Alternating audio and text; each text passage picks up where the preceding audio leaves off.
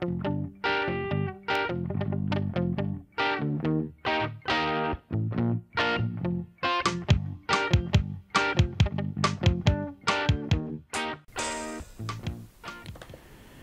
seems to be a lot of confusion on the internet at present as to what social justice actually is, so I thought I'd do a video explaining a bit about it.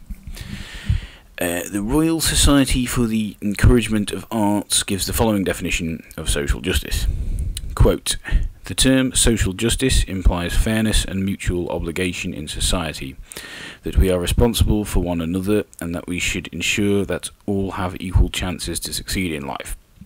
In societies wherein life chances are not distributed equally, this implies redistribution of opportunities, although the shape that such redistribution should take remains contested."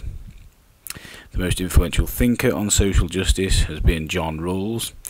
Rawls argues for a balance between social equality and individual freedom. However, social equality and individual freedom are frequently seen as in tension, and debate continues as to how and to what extent they can be balanced. End quote. From page 6 of Social Justice in an Open World, the Role of the United Nations, quote, "The failure to actively pursue justice is not without consequences. From the comprehensive global perspective, shaped by the United Nations Charter and the Universal Declaration of Human Rights, neglect of the pursuit of social justice in all its dimensions translates into de facto acceptance of a future marred by violence, repression and chaos. A number of observations may be made with regard to this phenomenon." End quote. And from page 7 of the same document, quote, "Social justice requires strong and coherent policies in a multitude of areas, fiscal, monetary and other economic policies, as well as social policies incorporate specific objectives, but must all be geared towards the overall social goal of promoting the welfare of a country's citizens and increasingly, in this age of global interdependence, the citizens of the world. The well-being of citizens requires broad-based and sustainable economic growth, economic justice, the provision of employment opportunities, and more generally the existence of conditions for the optimal development of people as individuals and social beings." End quote. Social justice includes by necessity a concern for the environment, as made clear in this passage, which is from pages 7 and 8 of the same document. Quote, "Social justice may be broadly understood as the fair and compassionate distribution of the fruits of economic growth. However, it is necessary to attach some important qualifiers to this statement.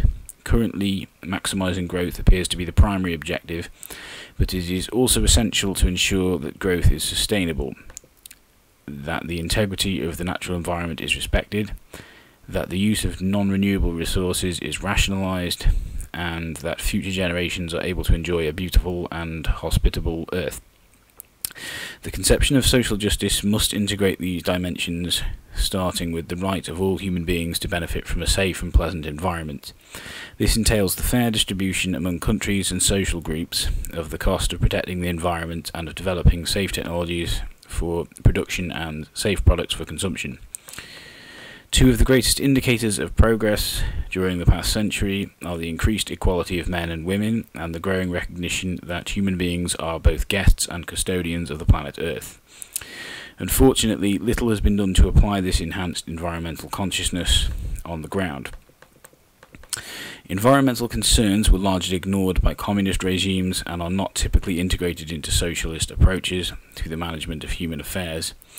Capitalist systems tend to deify production and consumption at the expense of balanced long-term growth.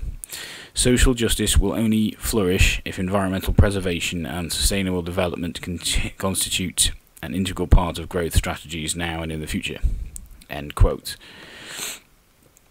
I feel the following passage aptly addresses criticisms of the concept of social justice. This is from pages 8 and 9 of the same document. Quote, "It is perhaps the fault of certain misguided and overly sentimental proponents of social justice that generosity, compassion, solidarity, and ultimately justice itself have come to be perceived in the dominant world culture as soft, and therefore insignificant and indispensable qualities or concepts. The idea of social justice has too often been associated with an excessively benevolent perception of human nature and a naively optimistic belief in the capacity of good ideas and institutions to transform the world into a secure and agreeable place. The capacity to judge and sanction is an indispensable quality at all levels of society. However, exclusive reliance on simple, straightforward instincts will only lead to injustice and violence. It makes more sense to periodically revisit and update the concept of social justice than to act as if it is obsolete." End quote. I shall link that document in the description. These days it's not uncommon on the internet for opponents of social justice to apply the word humanist to themselves, usually as an alternative to feminist. As I've made clear in previous videos, this demonstrates a lack of understanding as to what humanism actually is. Humanism is a worldview which is secular rather than religious. So it is an alternative to religion, not feminism, as these quotes from the IHEU conference in Oxford make abundantly clear. Humanism recognises feminist theory and very much includes feminism. This first one is from Richard Dawkins. It says, quote, "Of course I'm a feminist. Come on, how can anyone not be one?" End quote. Next quote. "Humanism entails feminism. That's been wonderfully clear this weekend." End quote.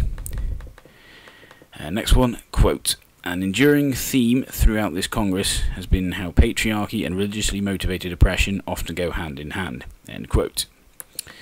Next one, quote, "I had to struggle as a woman for human rights. One must realise ours is a greatly patriarchal society." End quote. And to quote from the UN World Day of Social Justice, which is an article by Sylvan Ehrenfeld, representative to the UN from the International Humanist and Ethical Union, that's the IHEU. Quote, "Social justice is more than an ethical imperative. It is a vital foundation for national stability and global progress." End quote. And I shall link that in the description. IHEU Vice President Rob Bittenweg has published Human Rights, Human Plight in a Global Village, in which he devotes a chapter to addressing critics of social justice. I'll put a link to that in the description. So yeah, social justice is quintessential to humanism. This is why I find this recent trend of rejecting the term feminism in favour of gender egalitarianism also rather uninspiring. Given as its most enthusiastic proponents seem to not only reject peer-reviewed studies on gender equality, but also reject social justice as a concept overall, often belittling those who support social justice with terms like social justice warrior. Let's remember the word egalitarian refers to someone who supports equality. I fail to see how any movement which gender egalitarianism isn't, despite its many enthusiastic self-identifiers, which centres around equality, could reject a concept like social justice. So to summarise, the gender egalitarian movement is flawed in every word of its name. It isn't a movement, it neither understands nor supports equality, and it rejects peer-reviewed studies on gender. Whether or not a person chooses to support social justice is up to them, but I would suggest that they do some reading up on what social justice is before rejecting it, and I would also suggest that those who reject it stop trying to co-opt terms such as humanism and egalitarianism for themselves, as doing so is obviously nonsensical. Thanks for watching.